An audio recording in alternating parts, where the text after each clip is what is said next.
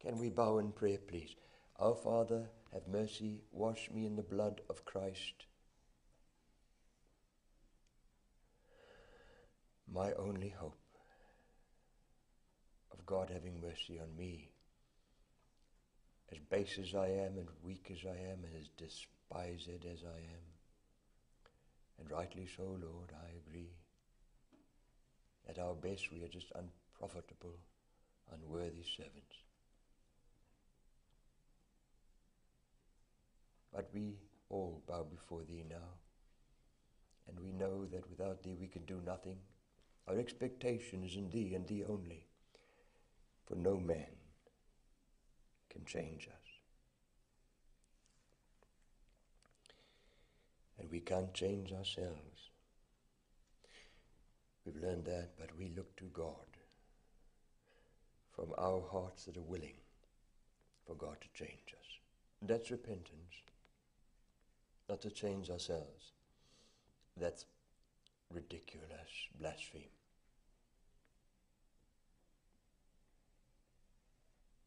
But to want God, to seek God, to allow God to change us. Come, our God, and change our hearts to the degree we will allow Thee to speak to us. In Jesus Christ's name, amen.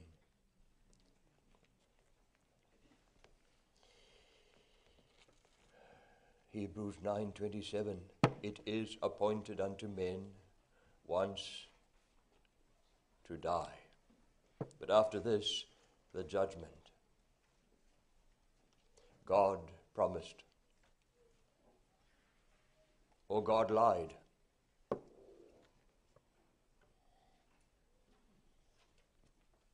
If this doesn't happen to you, if you've not prepared to meet with God,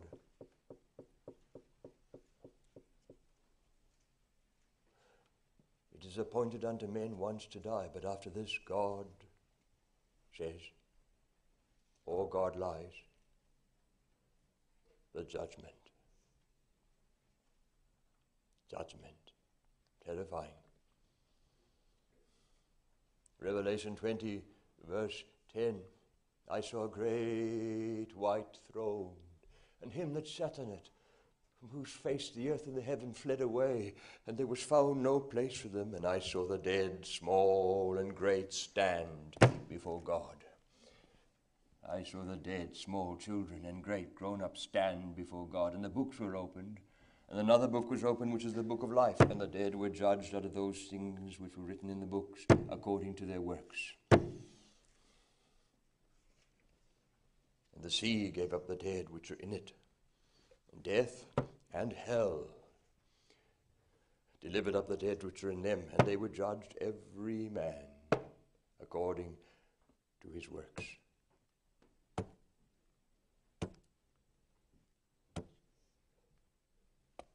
And death and hell were cast into the lake of fire. This is the second death. And whosoever was not found written in the book of life was cast into the lake of fire. It's a fearful thing to fall into the hands of a living God, though those hands for all eternity will bear witness that he tasted death for every man, that he by the grace of God should taste death for every man, who will have all men to be saved and to come unto the knowledge of the truth, who gave himself a ransom for all, not willing that any should perish, but that all should come to repentance. Oh, it's a fearful thing to fall into those hands that bear the marks that he tasted death for you, unless God lied.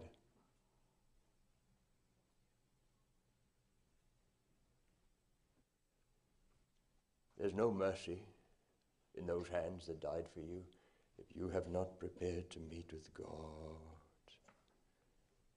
his way. Once you die, for all eternity you can scream every second as no human has ever been able to scream, because no human has ever known anything of a taste of hell this side of hell that even could compare. God will show you no mercy. No man can come from there. No one can go to them. There's a gulf fixed.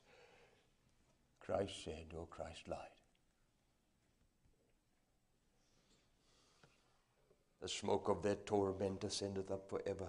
God promised. Torment forever. I am tormented in this flame.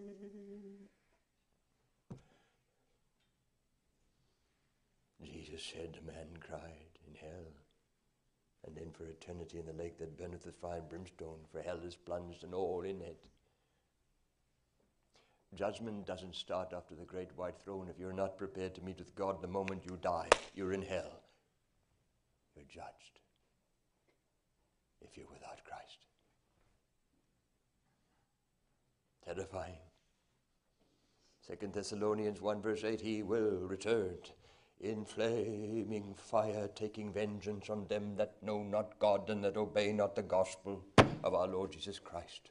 He will return in flaming fire, taking vengeance on them that know not God and that obey not the gospel of our Lord Jesus Christ, who shall be punished with everlasting destruction. From the presence of the Lord, from the glory of his power. Jude 14, behold, the Lord cometh with 10,000s of his saints to execute judgment upon all, and to convince, that's remind and bring to remembrance, all that are ungodly among them, of all their ungodly deeds which they have ungodly committed, and of all their hard speeches, blasphemous things they said in their arrogance against God, which ungodly sinners have spoken to him. I saw a wicked man just a few weeks ago doing things and screaming at the top of his voice that people within all the whole circumstances of the neighborhood could hear him in the middle of the night screaming in the most evil thing. And one of his ungodly friends began to weep and said, have you no fear of God? God, he said, and he began to blaspheme about what he thinks of God and carried on his wickedness that many were aware of brazenly. Oh, God will remind them of all their hard, ungodly speeches, statements that they have ungodly spoken of him. There is judgment. But, wait now, as we read of these fearful things, never forget, for God so loved the world that he gave his only begotten Son, that whosoever believeth in him should not perish, but have everlasting life.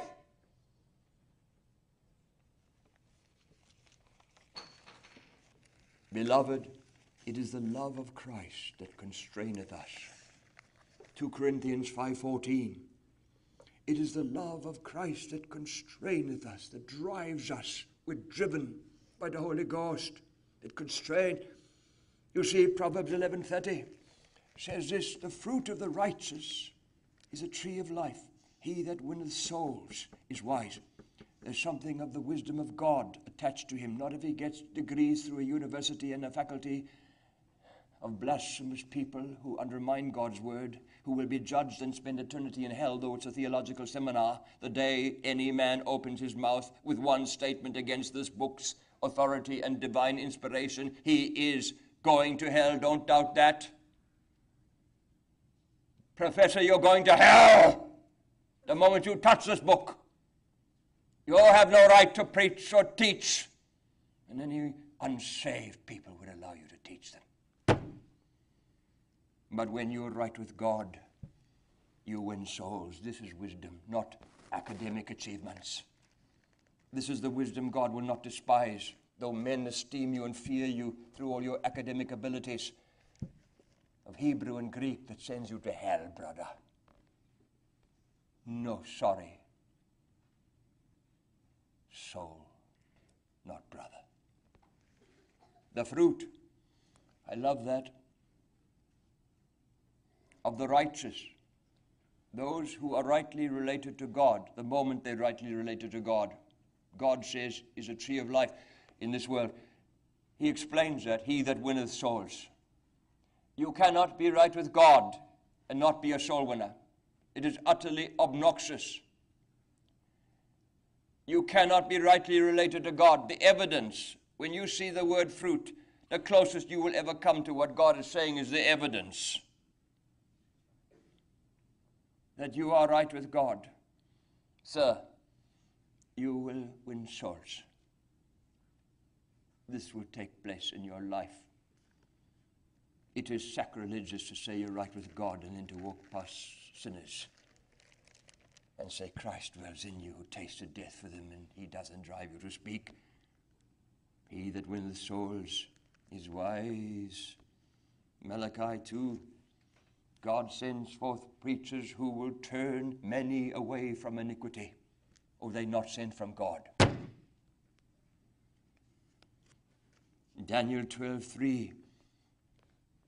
That turn many to righteousness.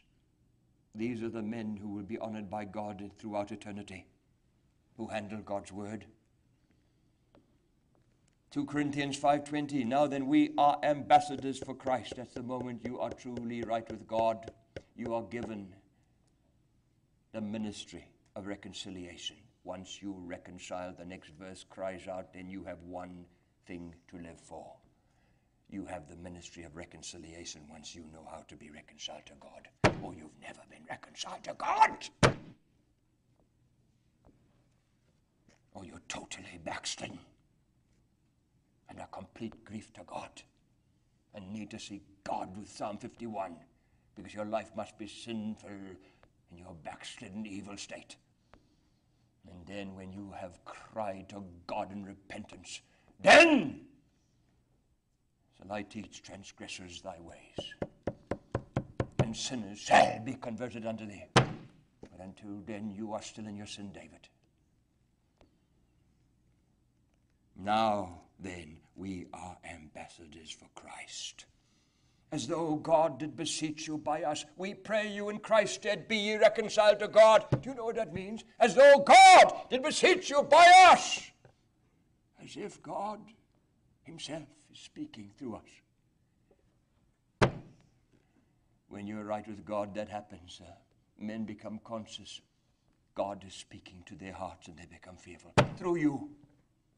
Oh, you are not right with God. We're ambassadors for Christ. As though God did beseech you, beg you, implore you by us, through us. We pray you in Christ's stead. That is staggering. As if it was Jesus Christ himself who died. Be reconciled to God. I died for you. He hath made him to be sin for us who knew no sin, that we might be made the righteousness of God. Don't tell me you're not an ambassador for Christ if you're saved. If you've been reconciled to God. William Booth, the great general of the Salvation Army. Brother, if you're not in that army, I don't care if you're a Presbyterian or a Baptist or a Mennonite. Not Booth, the man you're following that started this great movement. But if you're not in the Salvation Army, I doubt you're saved.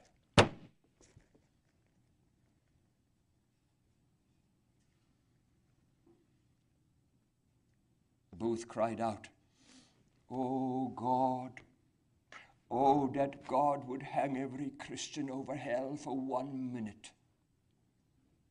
And I believe the old man, as the old man with flowing gray hair, stood saying this toward the end of his life, frail, that last great convention.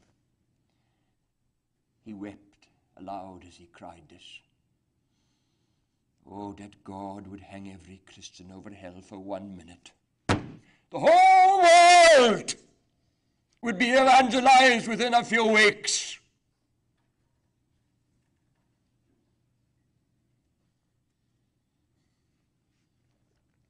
In 2 Corinthians 5:11, Paul cried, knowing therefore the terror of the Lord, we persuade men. You know it. But do you persuade men? When did you last persuade anyone in such a way they had to come? To flee from the wrath to come Oh, I will become all things toward all men. I'm willing for that, God. If by any means I might win some, I don't care what the cost. C.T. Studd said, Livingston said, Hudson Taylor said, I will become all things to all men, if by any means I may win some for Christ. I would seek the fearful proud with great compassion. Knowing this terror of God, I would seek to reach the fearful proud, and that is why men are going to hell.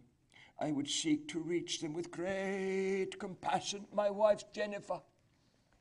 Her father is one of the godliest men that ever lived in history. Don't ever doubt that. And thousands would say amen across southern Africa if they were here to hear me. Who walk with God through his life, full stop, the way God used him. He said something that is staggering. How as a boy, he suddenly was in a predicament in a lake. And this boy, Jenny's daddy, was drowning, swallowing water, and trying everything he could to stay afloat. He said he became numb. All he felt was a numbness in his head, and he was about to drown. But he would not cry for anyone to help him, to save him. And he said, through pride.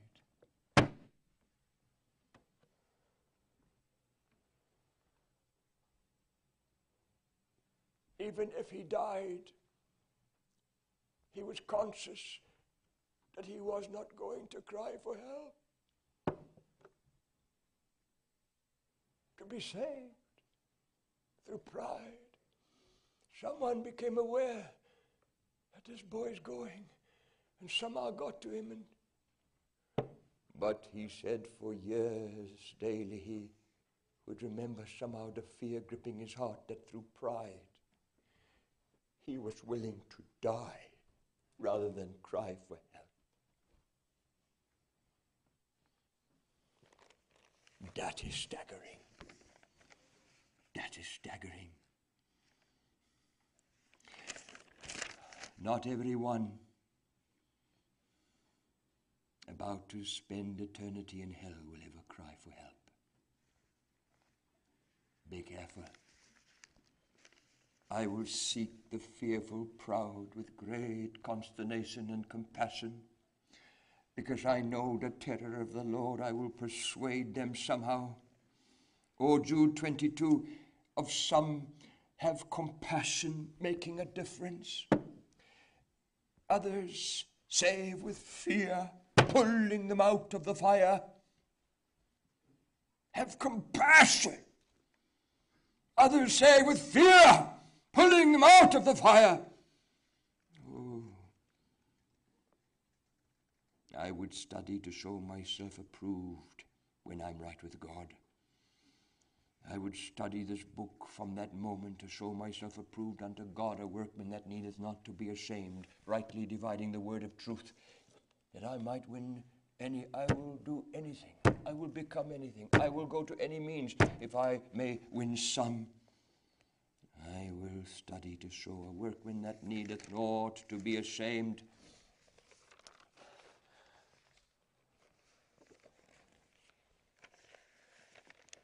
We knew a lovely family, 7 boys, but the youngest was the darling of the home, Philip.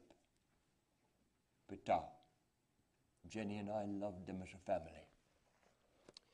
On Christmas Day, he decided, because they were having this time around the lake on their farm, all the brothers and everything, the grown-up brothers with their wives, but Philip decided to dive into that lake, to swim to the other side. The mother said, no, he'll never make it. she commanded one of her sons to go in and help him, fetch him. He dived in, he tried to catch up, he did. And Philip couldn't make it. And as he was sinking, the brother tried to redeem him, to save him. But Philip was fighting. You see, you fight people who are closest to you, even if they're trying to save you. You put them in danger.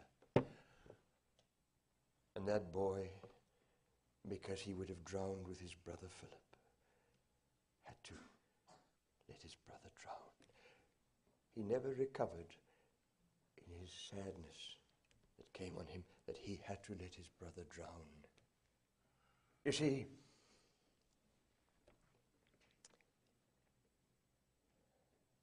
we need to study this book desperately to show ourselves approved unto God, a workman that needeth not to be ashamed. When people would pull you down, Jehovah's Witnesses would destroy your statements and everything you stand for, and others in this world with all the intellectualism, you need the answers. You see, the righteous studieth to give an answer that's from God. You study to show yourself approved unto God, a workman that needeth not to be ashamed. That has to withdraw, drown, because you don't have the answers. So you let them go to hell because you couldn't, you aren't prepared, you aren't strong enough. Oh, be careful, soul winner.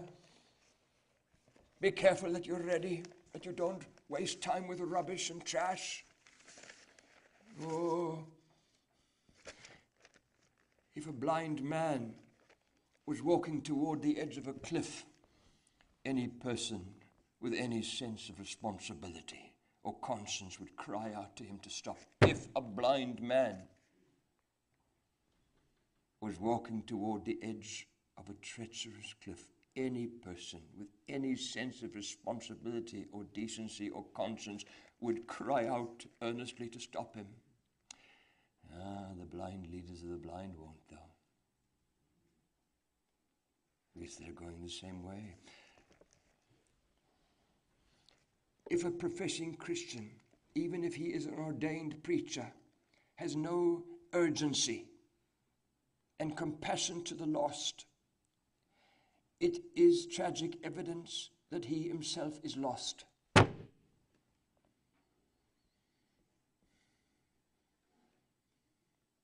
If a professing Christian, even if he is an ordained preacher, has no urgency and compassion toward the lost, it is tragic and fearful evidence that he himself is lost.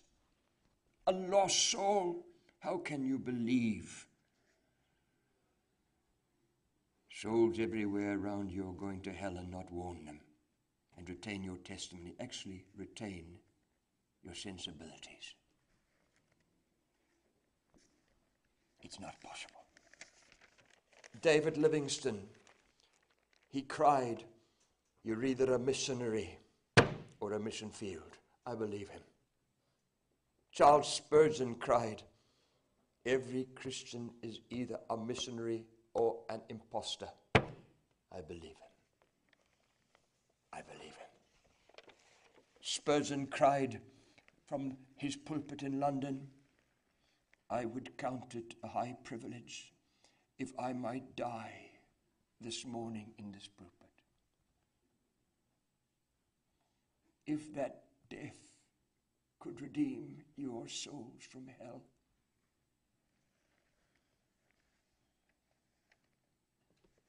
Paul said the same in Romans 9, verse 1, "I say the truth in Christ, I lie not, my conscience bearing witness in the Holy Ghost that I have great heaviness and continual sorrow in my heart.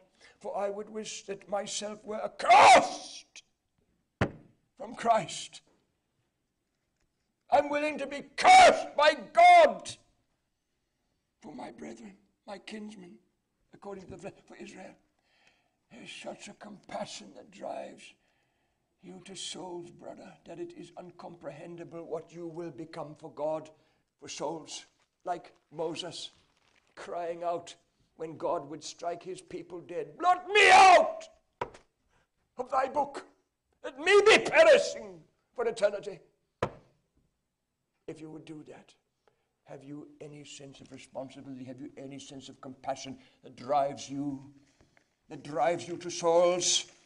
Oh, John Wesley, the evangel of a burning heart, was asked by some preacher, why does God use you so greatly? He looked at him for a long time, and instead of a preacher is ablaze and burning for God, others will come to see the fire. One of Wesley's biographers called him a man out of breath pursuing souls. Will anyone say that of you before you die? On the grave of Adam Clarke, an early Methodist scholar and protege of Wesley, are the words, "In living for others, I am burned away." These men died in their 30s. Whitfield, you can't believe how they poured themselves out for Christ, even for your land.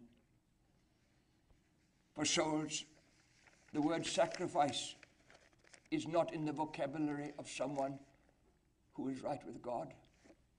It is privilege to give your life for the lost if you're right with God. Whitfield cried out, "It is a mercy we have not seen hell. It is a mercy. You blame us for calling after you, for spending and being spent for your souls. It is easy for you to come and hear the gospel, but you do not know what nights and days we have with pangs in our hearts as we travail in prayer till Christ be formed in your souls. O men, hearken to God to save you from the hell you face." No wonder God used this amazing Calvinist. I would bypass 1,000,000 Wesleyan Arminians to hear that Calvinist. Why aren't you all like that? Why? You fight for doctrines, when for God's sake will you fight for souls?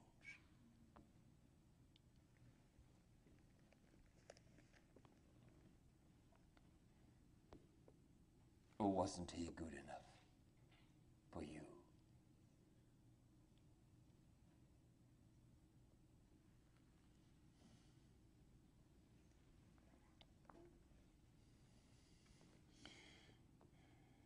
Your adversary lays the chains of death upon you.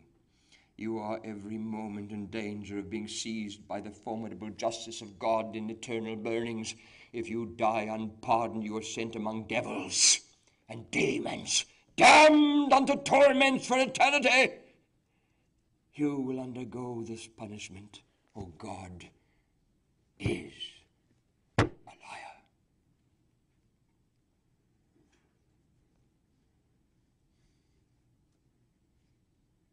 Oh, sinner, what must I do to be saved, you cry? Knowing the terror of the Lord, I persuade you. Believe on the Lord Jesus Christ, and thou shalt be saved. Or he stands for Cotton Mather, 1615 to 1691, a mighty Protestant.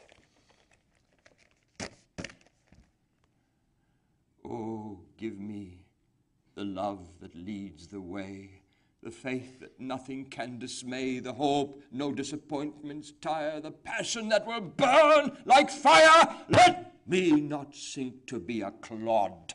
Make me thy fuel flame of God. Amy Carmichael. It is impossible to evangelize the world. It is possible to evangelize the world in this generation if the church will but do her duty. The trouble is not with the heathen. A dead church will prevent it. If it is prevented, why should it not be accomplished? God will have all men to be saved and to come into the knowledge of the truth. The resources of the church are boundless. Let the will of God be brought into line with the will of, let the church be brought into line with the will of God, and nothing will be impossible. You're now reaching the lost of this world. Griffith John, the great man of God, who staggered that continent where there's such darkness. Oh, God, give us preachers again. God, give us preachers again, who are men of old. Men wondered at. Men wondered at Zechariah 3 verse 8. Men valiant for the truth. Men who have hazarded their lives for Christ. God, give us such men. Preachers. Jesus said these staggering words to his disciples, I send you forth as lambs among wolves. What a warning. Luke 10:3. Be ye therefore wise as serpents, but harmless as doves. That is something we need to all pray about. Be ye therefore wise as serpents, but harmless as doves. Isaiah 50 verse 4, the Lord hath given me the tongue of the learned. That's when you have been given anointing by God, that I should know how to speak. A word in season to him that is weary. Oh, listen to these words. Not like Job's 3 theological friends, whose doctrine was perfect, utterly amazing. I mean, you wouldn't get anybody that knows more about the mind, the understanding, the things of God. You couldn't really touch them on anything they said. Doctrinally, they were absolutely geniuses. People who really had pondered and meditated and discussed in length through life to come to the conclusions they knew about God in that time. The first book ever written in the Bible was not Genesis. This was written before Moses, Job. These men had theological understanding that is staggering. The tragedy is it was correct doctrine but wrong address. And so the wrath of God hovered over them. You can have every answer in the Bible, but if it isn't in season, be careful. That I should know how to speak and have the discernment to know when to not rebuke a man. But God will rebuke you eventually. And if you don't stop, he'll shelve you and bury you and your ministry. A word in season. He hath given me the tongue of the learned, that I should know how to speak a word in season to him that is weary. He wakeneth morning by morning. He wakeneth my ear to hear as the learned. Oh, that's someone who really does ponder the word of God and ponder the heart of God. The Lord God hath opened mine ear. That's revelation. He revealed this secret to the servants, the prophets, God says. He gives revelation. He gives discernment. He gives understanding. He gives his heart. For his God doth instruct him to discretion and doth teach him. Isaiah 28 verse 26. This word discretion is something that unless you learn it from God, I don't care if you can quote the entire Bible backwards, you will be used of the devil. Discretion, sir, takes away the sharp edge of your tongue when it isn't meant to be sharp by God. Makes you shut your eyes and your lips concerning all the hundreds and thousands of scriptures you can quote to a man, if that isn't what that man needs to hear. If you lack this discernment, if you lack this discretion that God only can give you, you will do damage to every soul you come near. And God forgive you if you're unteachable. You will make people run to hell from you rather than be confronted by you with all your knowledge. His God doth instruct him to discretion. You lack that, every soul that comes near you is in trouble. In trouble. And I pity them. I pity them.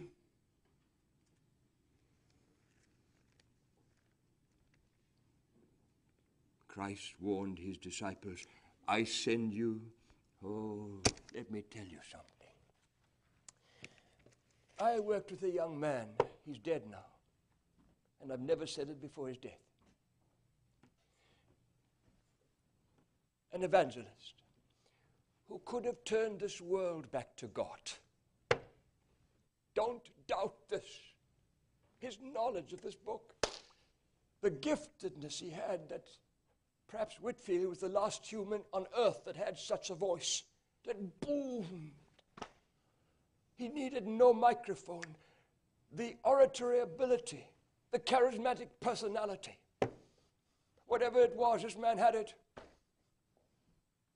But as the people just fled from him, whether he was in a home, whether he was in a convention, whether he was in a pulpit, just fleeing, disgusted at his unethicalness, at his lack of discernment or even decency, the way he's preached.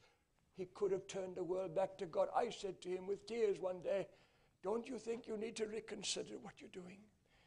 Brother, if everyone's fleeing from you, everyone, even the godly are grieved, isn't it time to seek God that you might be doing something too harsh, too cruel, too unethical, with all your knowledge, all your giftedness? No. Don't ask me to compromise. If people are offended, it's impossible, but that offense will come. So he quotes a lot of scriptures to defend himself. What happened to him? Well, he was thrown out of our mission. He did such damage. And let me tell you something. You have to be pretty bad to be thrown out of our mission as a preacher, because they have incredible patience, people like me. What did he do? Every movement he went to, threw him out of the pulpit. Why? Because he destroyed every church he went near. They threw him out. He was run out of one movement after the other, whether it was a church or an evangelical movement, even if they were conservative. No one could survive him. In the end, what happens? Divorce, remarriage, children, Satanists. His son. They didn't want the God of this father.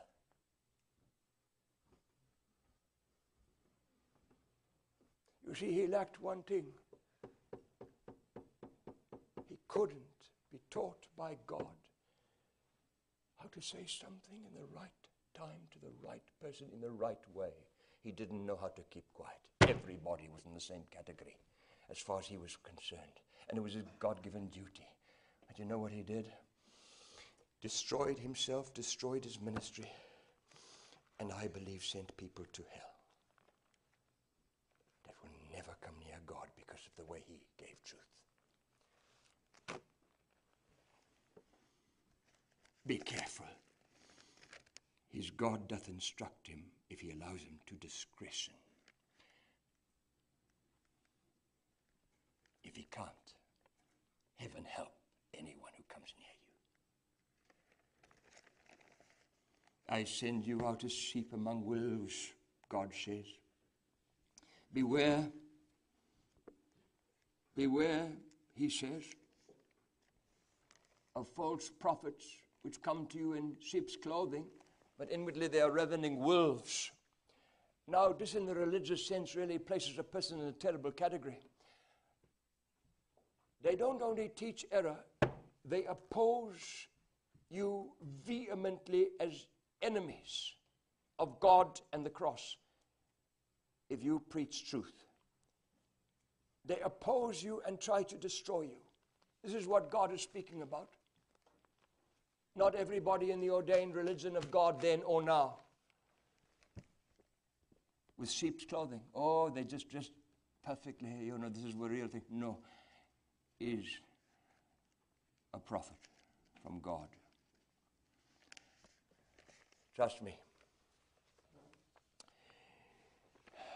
Ravening wolves that will hurt you. Jesus was despised, the Bible says. That's staggering. He was rejected of men, a man of sorrows and acquainted with grief. He was despised, he was rejected of men, a man of sorrows and acquainted with grief. Now Christ said to his disciples, and therefore to us who would follow him, if they did it to me, they will do it to you.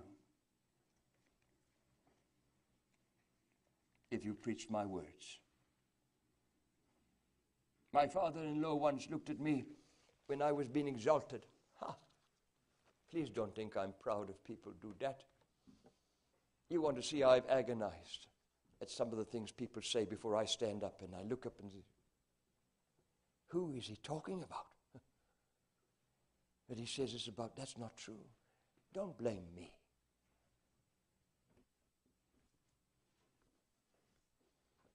But my father-in-law, when I was a younger preacher, many years ago now, looked at me and said, beware, Keith. Today they cry, hail. Tomorrow they cry, crucify. I'm so glad he warned me, because it came. It came fast. If they did it to Christ, do you think they're not going to do it to you? If you're faithful, if you do what he said, you must do, preach what he said.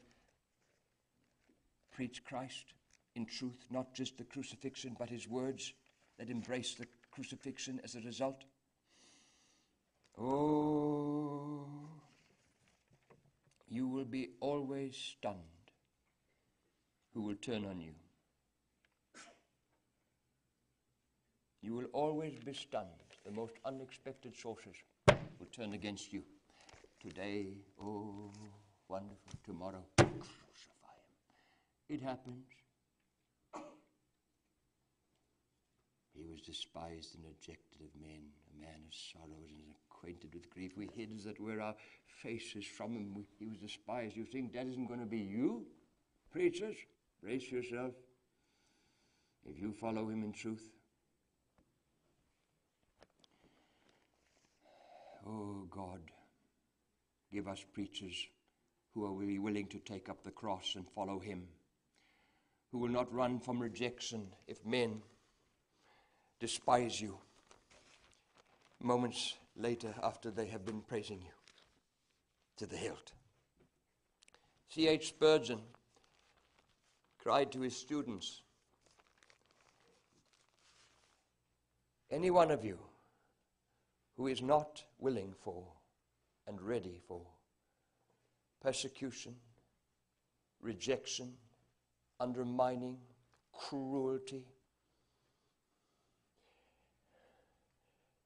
get up now, leave the lecture room, pack your bags and go home. Because that's all you're going to know if you're true to God in the end.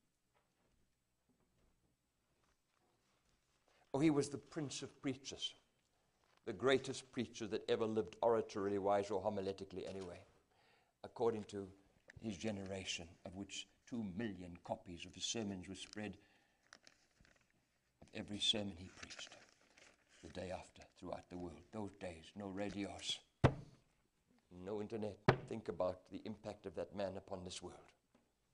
Amazing how God honored him.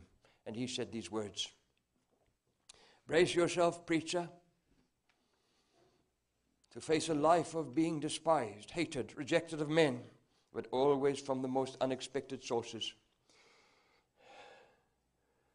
It is not only in Christ's time that the time will come when they think they do God a service to put you out of the synagogues and persecute you. Jesus sent his servants to go into all the world to preach the gospel to every creature, to every living being, he cried out. And don't spare yourself in the light of the rest of the scriptures to do that while you have breath. But Satan sends forth his counterfeit servants into pulpits, false prophets, to go into all the world, and they're everywhere, sent by Satan. Don't doubt this. To preach deliberate, calculated denial of this book, diversions of this book, underminings of this book. And they're in every pulpit. They're in pulpits in their masses across the world, denying this book, rejecting it. You know how you really want to reject it, preacher? Just don't even preach it. If you ever preached on hell, sir, what are you doing in the pulpit? If you haven't. Who put you there, God or Satan? Sir.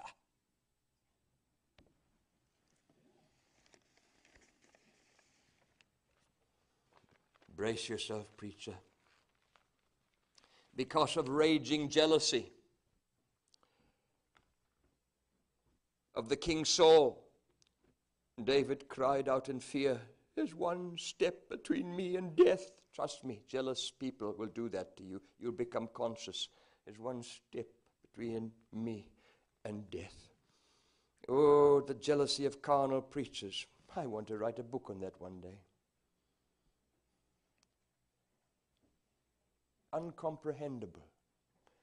And when I, even with some of your greatest preachers in America, stood, people just turned to me and said, "Don't worry, Brother Keith, it's jealousy. Nothing else. They're so carnal. That would make them so turn on you." The jealousy of carnal preachers. They drove the Pharisees to want Christ dead. Oh, by the way, the only reason was jealousy. Not that they thought he was. They had to try and catch him at his words. They didn't have anything. They couldn't find anything. So they had to just keep seeking to try to get anything to catch him at his word. That's sin. Oh, that's evil. When a man has nothing, but you still try to find something to destroy him. You jealous, carnal preacher. And what else would you like to call yourself if you have common sense left? Oh, it was jealousy of carnal preachers that drove the Pharisees to want to kill Christ alone, nothing else. Just as Cain killed Abel, are the same reason. Many preachers, even though brothers, who reek of carnality, filled with jealousy if another preacher is honored by God and men above them. The preacher whom God has blessed and whom men somehow revere, though he's base and weak, will swiftly become conscious that he is one step between death, me and death. Not physical death, but to be murdered by the tongues of the raging jealousies of carnal preachers around him.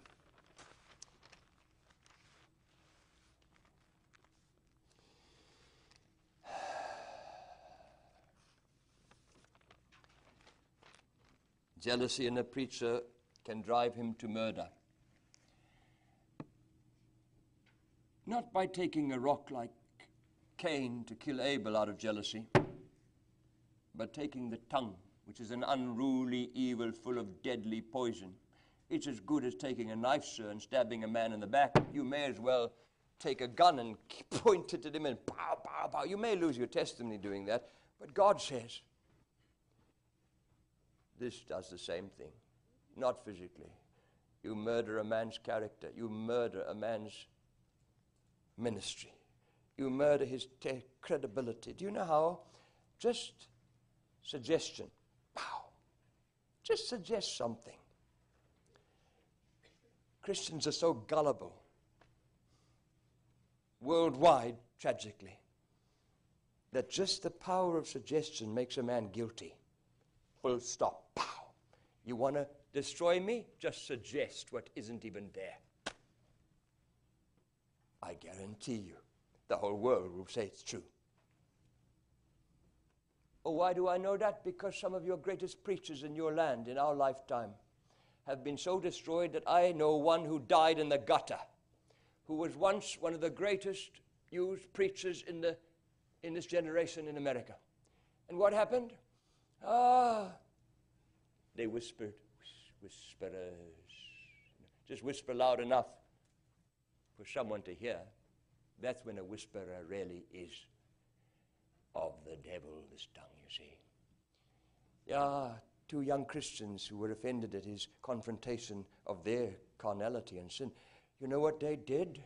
They whispered something that wasn't true. When he was destroyed totally as a human, they couldn't live with their consciences. They came back to one of the greatest theological seminars in this nation and confessed. Now, one of them did. It was a lie. Or just suggest something. That's all. Go on!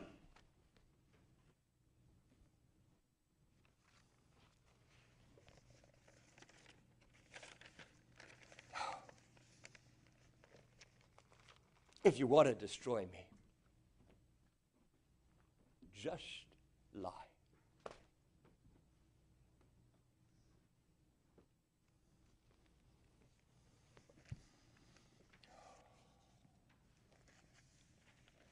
Brace yourself, preacher. Brace yourself, always from the most unexpected sources. Always from the most unexpected sources. Bill Gothard. Here I'm treading on territory, aren't I? Wow. When I first sat with him, he gave me the honor of preaching to 27,000 people in one meeting.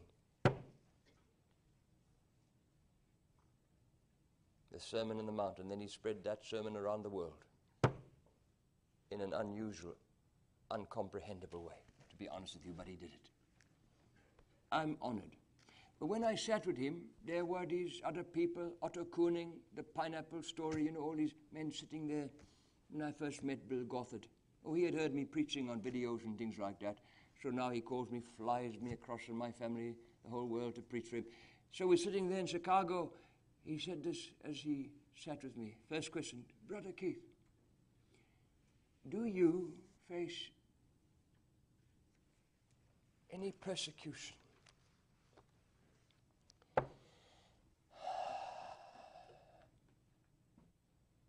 Because of what you preach? I said, yes. Oh. But then I added these words, always so, from the most unexpected sources. Oh, he says, what do you mean? Always from the evangelical leaders who don't want that book, that standard. Even if Christ said those words. I've never known persecution in truth from an unsaved wicked man, but have I got it from the liberal church leaders of the so-called evangelical church of this day. Gothard pulled his back up. Tears welled up in his eyes. He said, do you hear that, Otto? Brother? I'm not the only one.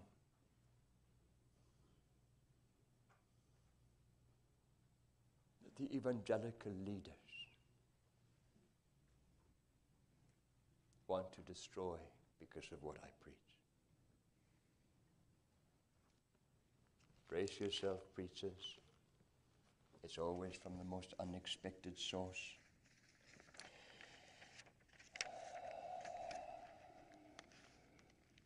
One of the godliest leaders in this world. I've had privileges to sit with many, many men whose books you've read, whose sermons you've listened to. Many dead. Stephen Olfert, one after the other, greatest preachers in the world. I prayed with, for some reason, took me aside and wept with me. One of the greatest leaders in the world, leaders of the true evangelical church, said recently these words to me. Brother, when you refuse to compromise your stand on the doctrine and the practice of the holiness that is presented to us in this book, when you refuse to compromise your stand on the doctrine and the practice of holiness, you will face persecution from the liberal church of our day. I have had to sadly face this in my own denomination. They have turned against me. The most hate me.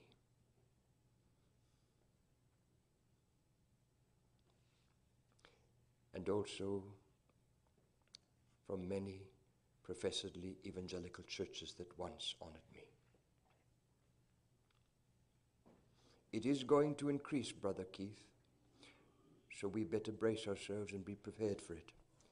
The emphasis now is on our church growth and personal egos, not on presenting truth, even if we don't have masses.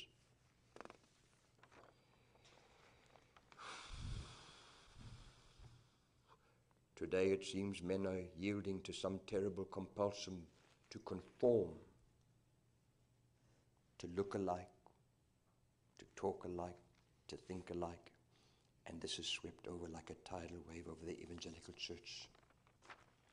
The liberal, compromising evangelical leaders today cry out to their congregations and their denominations, adapt or die.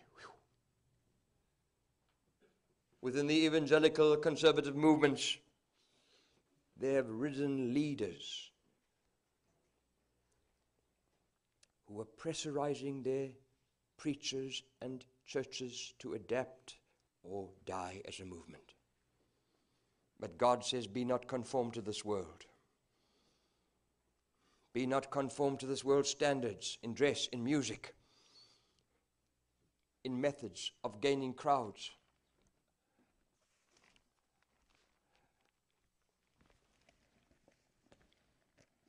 Brother, crowds are not revival. Otherwise, the Jehovah's Witnesses are having the greatest revival in history. I would rather have 3 rows of people who are willing to listen to this book in its entirety with no compromise from my pulpit than to have this church overflowing with hypocrites.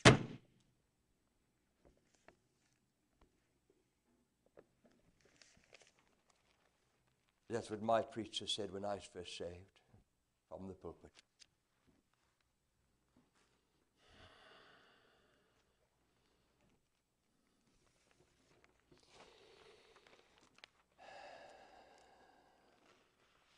Mary Peckham, famed for her book, I Was Saved in Revival, Hearken, O Daughter, sold across the entire world because of the way God saved her soul in the revival under Duncan Campbell and the Hebrides. And she was allowed in some of the greatest pulpits in the entire world, though she was a woman, as she in humility shared what God did in true revival that staggered the church throughout the world. In her old age, she said these words to me.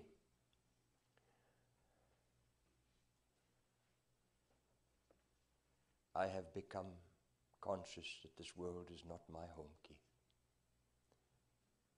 But tragically, I feel out of home in this world, most of all in the church.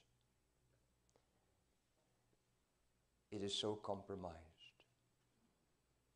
It is so using methods of the devil, entertainment in the place of preaching. The word is buried for entertainment because all they want is the crowds. They don't want men to be saved from hell anymore. They just want the attendances to overflow. That's a sign of spirituality. We have failed the world, Keith, in this generation. We have failed.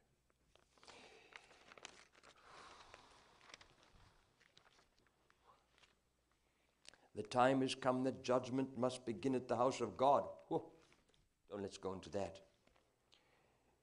But let's see what this man seems to apply it to. Much of the blame for our world condition lies at the door of the church. Oh, I agree. Our indifference, our neglect, our failure to cry out against iniquity have encouraged the devil. Unfaithful preachers, modernism, formality, worldliness, unholy living have disgraced the house of God until he must, like the Savior of old, first cleanse the temple. God's house has become a den of thieves, generally. It's time for the whip of judgment. Vance Hafner.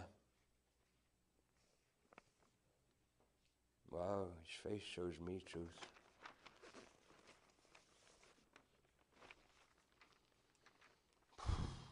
For centuries, the Roman Church withheld the Bible from the people, and people were burned in their masses if they tried in any way to have access to the Bible. It was against the Pope's infallible will. They withheld the scriptures because they would have lost what they're doing. All they wanted was money for being redeemed from purgatory. But today, Satan has another means of withholding the scriptures from the masses. Not like the papacy did, so that truth could not be there to stop them making money instead of by grace through faith alone. Now, the scriptures have been withheld in a very more subtle and evil way.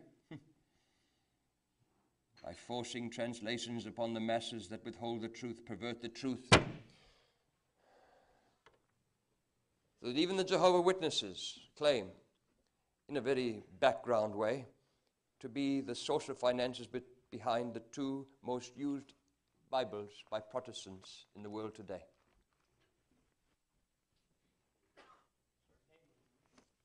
Because it takes away your argument if you look carefully.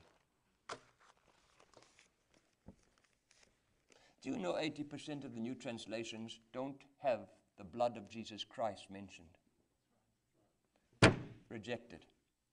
Don't have hell. Don't have one verse that you could honestly say proves Christ was God manifest in the flesh. Do you know they're having a Bible printed now, and it is believed to be the Bible that will take over the world, that denies Christ is in anything in the Old Testament? Whew.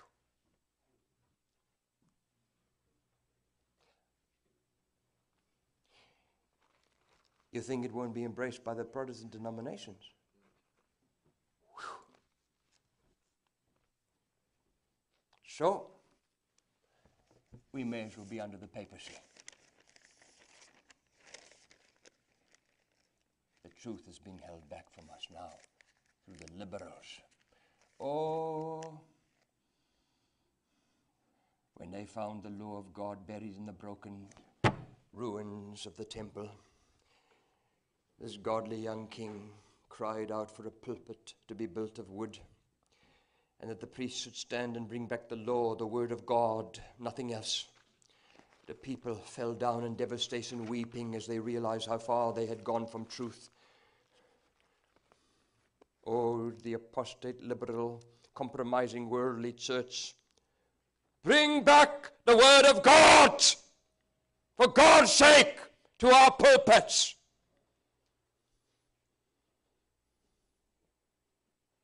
It will pierce, it will cut, if it is brought back. Men will writhe in pain, or you're denying truth to the world and the church in the state it's in.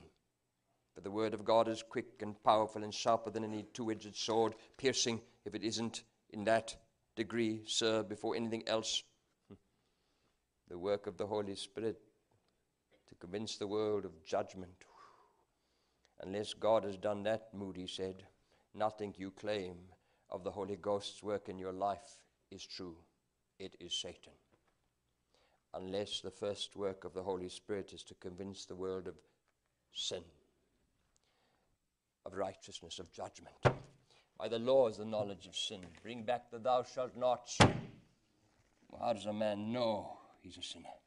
How does a man know until he repents he's going to hell?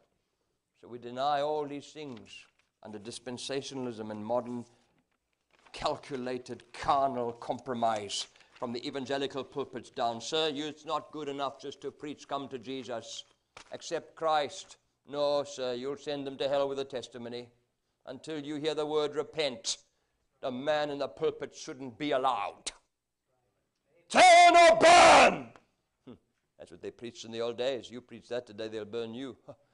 You'll be stunned who lights the matches, the fire.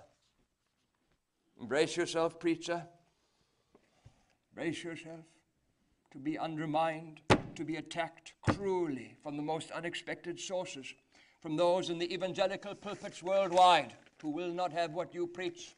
It's legalistic. It is separationalist, judgmental, condemnatory, legalistic lawishness. So I said to this one person, but all I did was quote the New Testament. Let me shock you what the answer was. Even the New Testament is legalistic, separationist, judgmental, lawlessness. I'm under dispensation of grace. You're under the law. Well, let me tell you something. If it's legalistic and lawless to preach what Christ said in the New Testament, you are a disgrace with your grace. Total disgrace.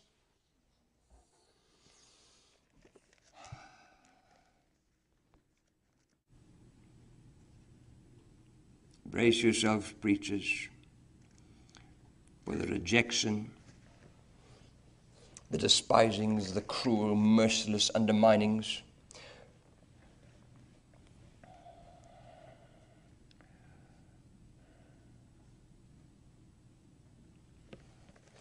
Even from conservatives. Brace yourself for the rejection, the despisings, the cruel, merciless underminings that I guarantee you are coming, even from deeply conservatives who you don't just toe the line and bow to with dot and tittle. Brace yourself. You know, when I was a boy, these days it doesn't shock, but those days, one of our friends was kicked to death very mercilessly and violently by what they called ducktails. The rebels without a cause, that generation.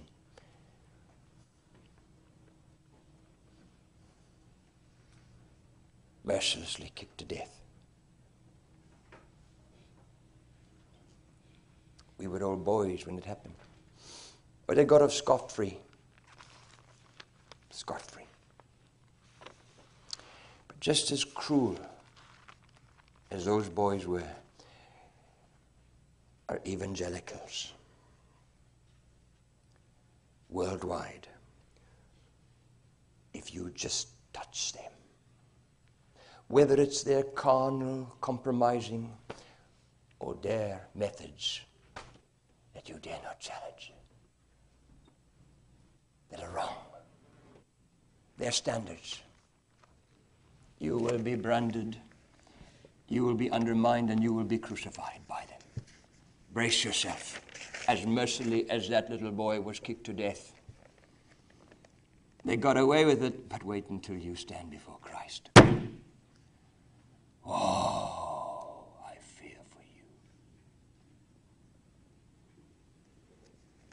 Though you're angry with me now, I fear for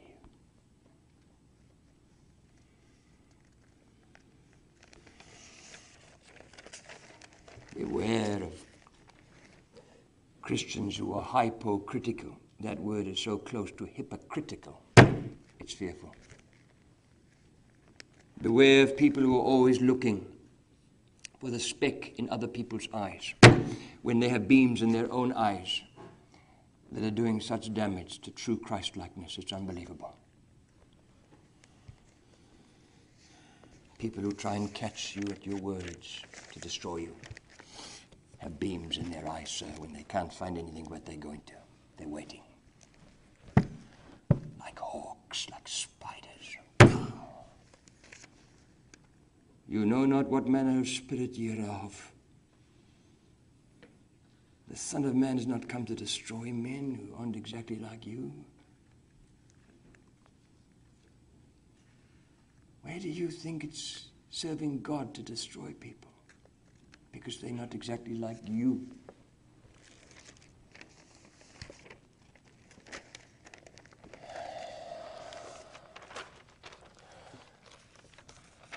Brace yourself, preachers, for rejection, persecution, for the most unexpected sources. How I better not preach that. When the fires come to such a degree that you believe you will not survive. Brace yourself. But always remember, when thou passest through the fires, they shall not burn thee. Through the waters, they shall not overflow thee. God never promised you that you won't go through fires in this world. In this world you shall have tribulation. That's total onslaught from Satan, but always from the most unexpected sources. Always. Otherwise, what can it do to you to soften you or stagger your faith? But when you pass through these, I will be with you. Hold on to the promises. You know, when Peter sunk there in the Sea of Galilee, you know why he sunk? He turned and looked at all the devil. The Bible tells us Satan created that storm. Right there, God was with him. But Satan created a storm that filled his heart with fear. And he walked, he lived, he did the most miraculous thing that's beyond our comprehension, as Christ bid him come just to show him what can be done. But he began to sink. You know why? The moment he took his eyes off Jesus and looked at what the devil was doing. Sir, there's no physical Christ to look at right now.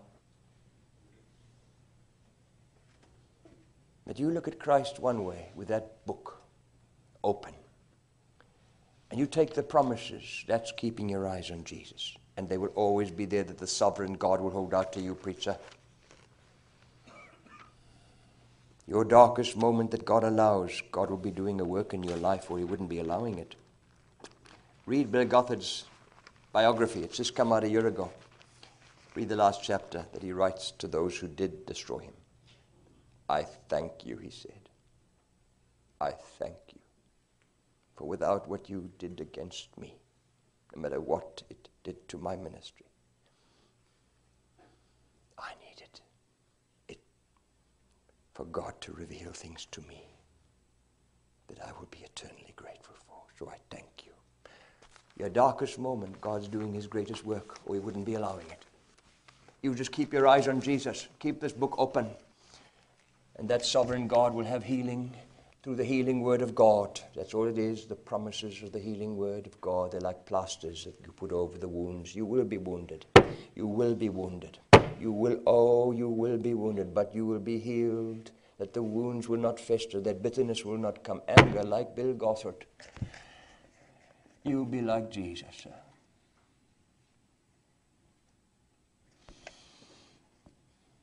You might come to a place where you long for death. You won't be the only one. Jeremiah, look at what they did to him for doing what God told him to preach. What did he say? Let me die. You weren't the first preacher that ever cried, let me die. No, Ezekiel, Job, Jeremiah cried it from their hearts. Oh, that I had wings as a dove that I might fly away. Let's escape all this. I once said to one of the godliest men I ever met in my life, the great Lex Buchanan, I wish I could die. He said, no, Keith. That's the easy way out. You've got to live to let God do in you what he's allowing it for. To pass the exam in the school of God, Keith. Your darkest moment, don't ever doubt it, Keith Daniel, that God ever allows in your life. God is doing his greatest work in your life, or it wouldn't be happening. Preacher, be careful of wanting to die before God. You see, though he slay me, yet will I trust him. You've got to trust God no matter what comes. Not only when everything's perfect, but then everything's fine. You've got to know that these things come against you. Well, brother, I knew a man whose son drowned. I've known many, many people whose sons were killed. I've been in a home where entire family was wiped out as I stood there. And I saw a father and mother get on their knees and say, the Lord gave, the Lord taken away. Blessed be the name. Oh, that's all they said. No, in all this they sinned not, nor charged God foolishly with their lips. Not only Job passed the exams, where his son drowned, tragically, the man of the home was so crushed mentally that he took a gun and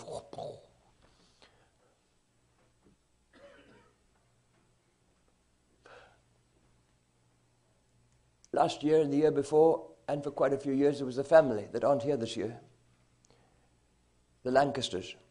I've been in their home, I've preached in their community, and they're a lovely family. About 2 years ago, their son Timothy drowned while they were hunting, hoping they'd find him somehow. But the last thing he was seen was in the water of the lake. The mother called all the children, a large family, and said, "Kneel. Yes, kneel. Now, every one of you, I want you to pray to God and to tell God that you're not going to be angry if Timothy drowned. You're not going to be angry with him because Timothy's gone to heaven and this is the perfect will of God if it happened. Every one of you pray for it." You see, there's two ways of facing tragedy. I mean real tragedy.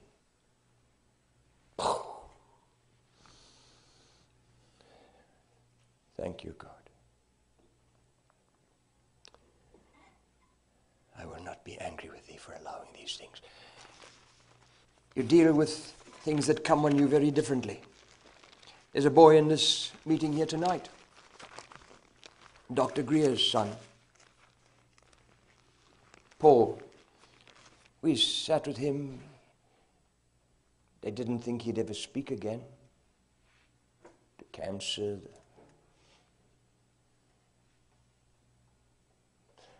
But you know what he said? His mother shared this with me. When he really, it wasn't known whether he would die. It was just hanging on in a terrible state. About what he was facing. It isn't what I would have chosen. It isn't the way I would have chosen. But it is good.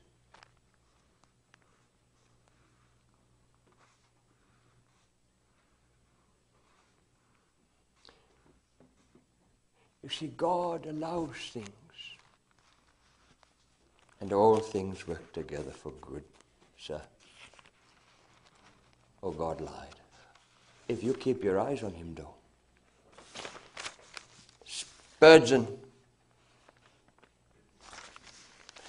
regarded as the greatest preacher in the history of the church. Whether he is or not, I do not know for sure.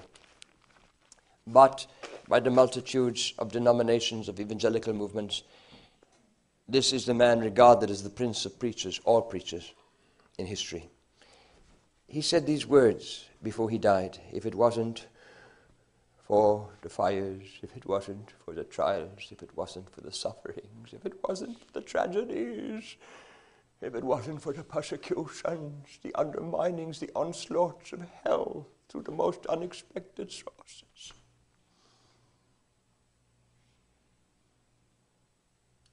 I would be in poverty as a preacher. I would be poor in the pulpit. How can you weep with those that weep if you have never wept yourself? How can you comfort others in any real way if you cannot comfort them with a comfort wherewith you are comforted? I think that's why he was the greatest preacher that ever lived. He didn't allow these things to destroy him. They made him what God knew he would become, no matter what came against him in his ministry, for always from the most unexpected sources.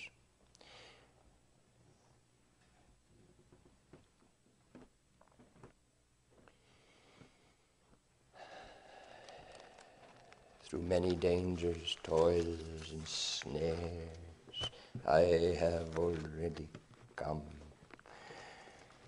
Show me a preacher that doesn't say that from his soul, and he shouldn't be in the ministry if he's been in the while. It was grace that led me thus, safe thus far. Grace alone will lead me home. Cast yourself on grace. It's about all you're driven to do through life, you know. Cast yourself on grace. but do it. And let him defend you. He will. And even if you perish, Daniel's friends, he's not failing you. So don't you fail him if that's the way you have to go. But don't deny or compromise what God wants of you as you perish. Can we stand, please?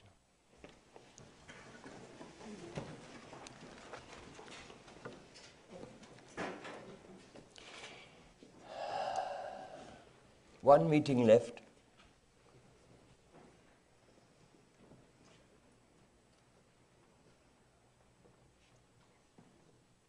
One meeting left.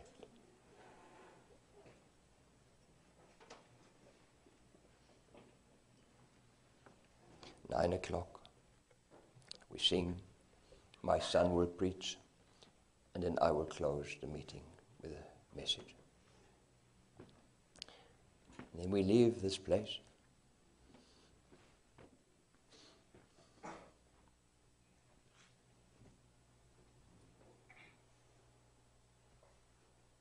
Changed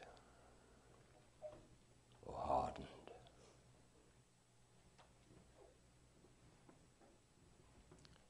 No matter what the consequences. Father, take this word, protect it by the Holy Spirit.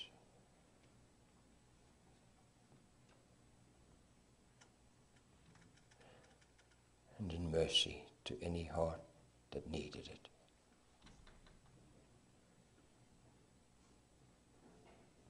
Please don't let it be rejected.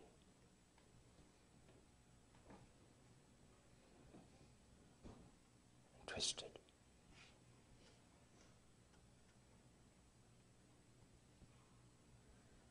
But embraced and lived, that this world may be staggered by a true servant of God according to the Scriptures, no matter what comes against him. In Jesus Christ's name, amen.